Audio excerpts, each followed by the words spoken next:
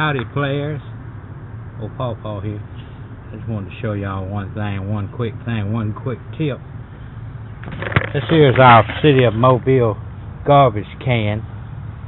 We got lots of coons and critters running around this whole place. And I've noticed several of my neighbors have lost the top off of theirs. So what I did, I put me a coat hanger wire right through there, drilled me a hole right through there, and right through there, run me a coat hanger wire through there and twisted it with a pair of pliers. And that has kept the lids on both garbage cans. I've got one here and one over there. Other than that, we'd be running around here with stinky garbage cans. I'm Paw Paw, out. Hey, this is Mama's garbage can. I did hers the same way. See how nice that is?